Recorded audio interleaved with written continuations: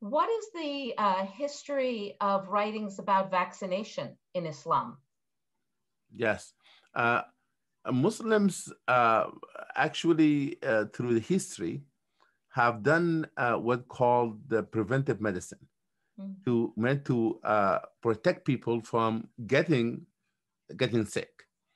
And a matter of fact, when if you look at the history of Islam, that are the Muslims in the among the first people actually to believe in the idea of vaccination. Um, Unfortunately, that later people associated vaccine with uh, the elements of colonization, as in America, African American community that associated with uh, not the best medical practice that have been used as a guinea pig,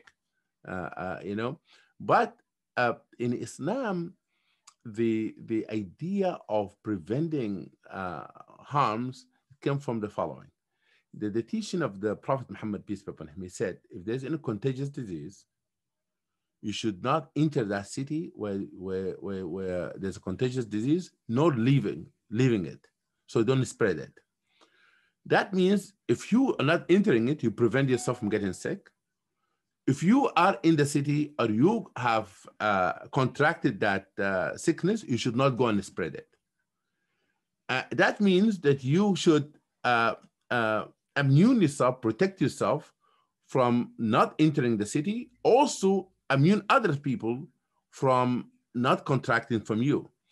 That theology of Muslim scholars said this is the foundation, theological foundation for vaccination.